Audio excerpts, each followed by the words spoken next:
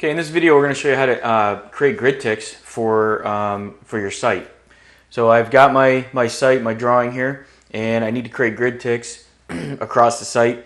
And I'm going to show you the simplest way to do this. There's a couple different ways that you could probably do this. But I'm going to show you probably the most easiest way that you can accomplish this. Okay. So what I'm going to do first of all is, just so you know, in my drawing I have a point style and a label style already set up. And we're also going to show you how to do a point group. All right, so we'll bring all that together here in a second. So I'm just going to go up to points. I'm going to say create point.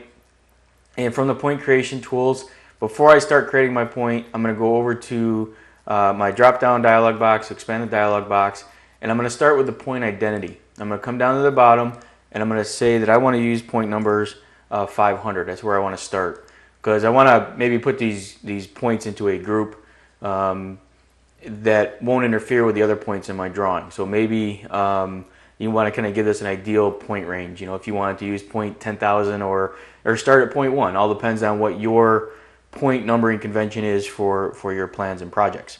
So let's just start with 500 and pick that number. We're going to sequentially number it as true, and it's going to be an offset of 0.1. Okay. Now we could come up here and we could go to point creation and change some of these values here so it doesn't prompt us for the description or elevation, but I'll leave that alone for now.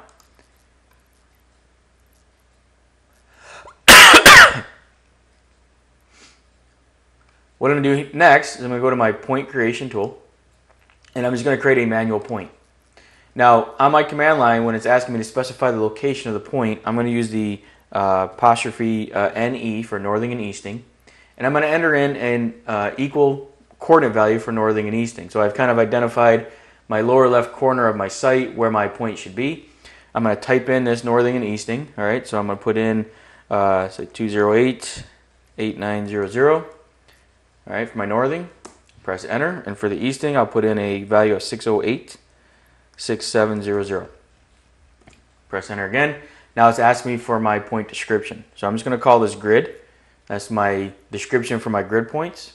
And I'm not going to put it in elevation. Okay, so just leave it at null. So you can see what it's done. It's inserted a point down here at the very bottom. Okay, and you can see the label style that I have set up. And I'm going to escape out of the command because it's still asking me to insert more points. All right. What I'm going to do now is I'm going to come up and just use a simple AutoCAD array command. Okay. So if I go to the array command, you can see here that I can put in the number of rows that I want. So maybe I want 10 rows and I want 10 columns. I can also put in the offset. So what is my spacing between my rows and my columns? And then if I wanted to have this at a specific angle, I could array this at that angle. All right, so you can see here I'm just going to use this 300 by 300 grid tick separation. Okay, I'm then going to come up and I'm going to select an object. I'm going to select that point object. Go ahead and right click, and I could preview this if I wanted to, but I'm just going to go ahead and click OK because I know this is going to work for me.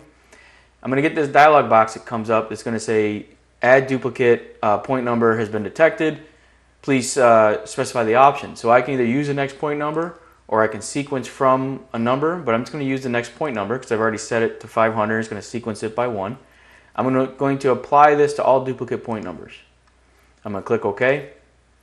And now you can see that I've got grid ticks across my site, and they're already labeled. Okay, so they've already got labels on them. And I can come in here, you can see they're separated out every 300 feet. Okay, so you can see there. All right, so every basically spacing of 300 by 300. And what I'm going to do last is I'm just going to go over to my point groups. You can see my grid point group is out of date. I'm just going to right click on that and I'm going to select update. Let's take a look at the properties of the point group real quick.